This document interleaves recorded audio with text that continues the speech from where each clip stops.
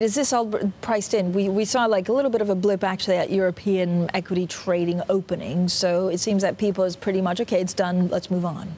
I think it's pretty much priced in. What isn't priced in, though, is now the balance between fiscal and monetary policy.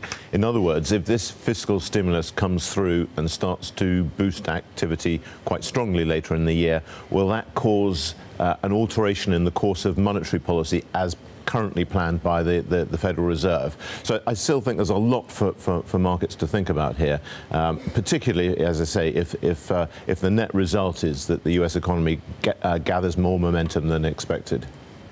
Luca? Well, I agree, because at the end of the day, I mean, this tax plan is probably the wrong plan at the wrong time, if I can say that. You already have a situation where inflation is picking up.